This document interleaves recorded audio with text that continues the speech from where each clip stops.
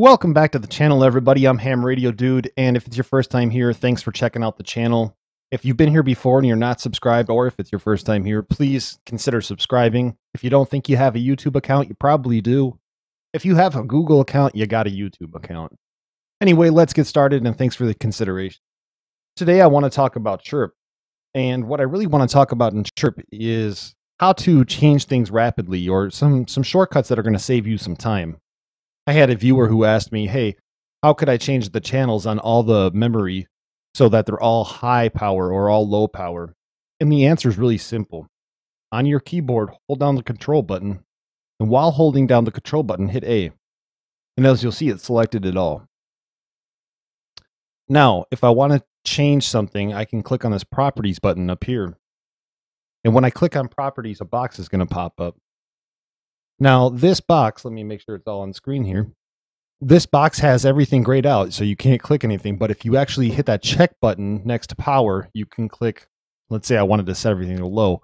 You can click low and then click OK. Well, that's cool, but what if I don't want to change it for all the channels or the memory channels? No problem.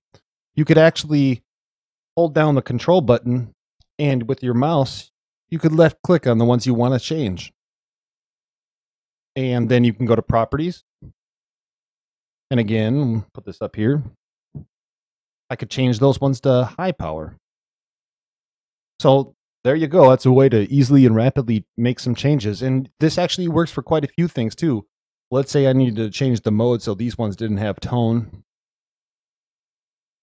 I could then go to properties after I selected the few of them by holding down the control and using my mouse. And then like I said, the tone. So maybe this is, we'll just say it's this for now. But anyway, you'll see what it does is it changes all those T-squelches that were tones before. Now, I made a mistake, so I'm going to go ahead and select them all. And I'm going to hit properties. And again, I'm going to go ahead and I'm going to change that tone mode to tone.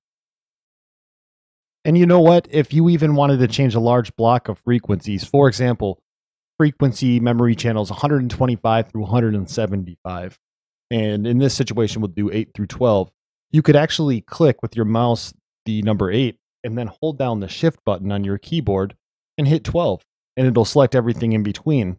And that could be really useful for you as well, especially if you have your memory set by distance. So, you know, maybe I need high power for these ones.